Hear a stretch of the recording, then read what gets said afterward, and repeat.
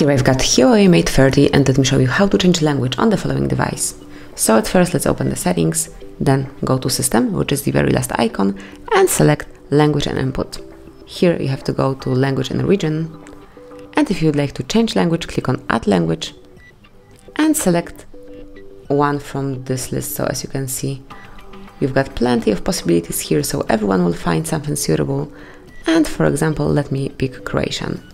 If you want to change your language to Croatian, click on Change, wait a couple of seconds, and as you can see, that's it. Now all device is in Croatian. Obviously you can pick whichever language you would like to have, and then once you want to go back to the English language or some other language, smoothly pick language and input one more time, go to Language and Region, and you can swipe English up to make a default one.